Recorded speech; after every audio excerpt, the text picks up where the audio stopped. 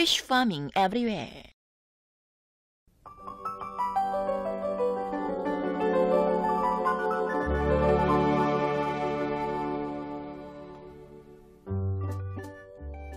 Korea is seabound on 3 sides and has many rivers and lakes.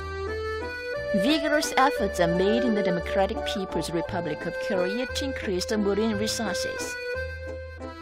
Mobile cage-net fish farming is brisk in all parts of the capital Pyongyang according to the regional characteristics.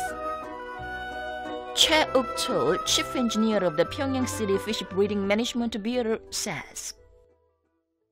대동강과 보통강 그리고 촌동조씨를 비롯한 그 자연 수역들에 We raise fish at the cage-net fish farms installed in natural waters, including the Taedong and Pothong Rivers and the Chondong Reservoir. They get benefits from breeding different kinds of fish layer upon layer according to the depth and quality of relevant waters. They manufacture and install net cages in accordance with the regional characteristics and raise the effectiveness of fish farming to increase the production. They regulate the depths of net cages in the deep Taedong River to increase the production per unit area and expand the area in the shallow Pothong River. Active efforts are also made in the coastal areas to increase the marine resources.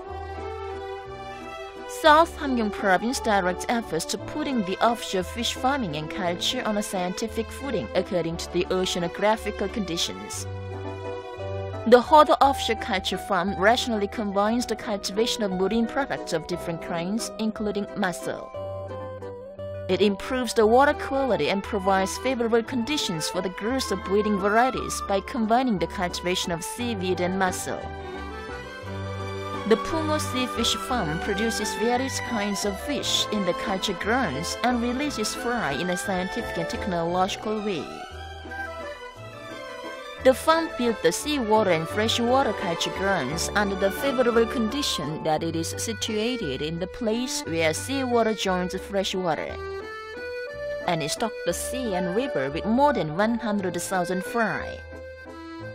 Amid the brisk fish farming, more and more units breed fish on a mass scale in consonance with their actual conditions to get benefits from it. The Taedonggang Battery Factory, the Ryongsan Bearing Factory, and many other units introduce profitable fish farming methods, making a contribution to the diet of their employees. The marine resources of the country will increase all the more thanks to the efforts of those units that push ahead with fish farming effectively while introducing rational methods suited to their regions and actual conditions.